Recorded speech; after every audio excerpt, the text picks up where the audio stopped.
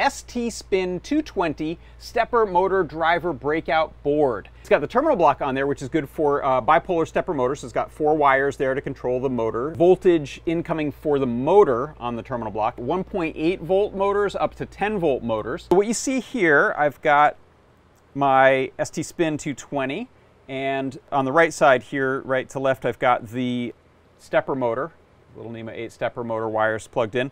And then I have coming in this LiPo here directly. So that's going to use anywhere from 4.2 to down to 3.7 volts on that LiPo, depending on charge. I'm using power and ground from a little Cutie Pie RP2040. The pins that I'm using here are direction, step, and MS1, MS2, so that we're able to control the step size as well as the enable and the reset. It is the STSPIN220 stepper motor driver breakout board.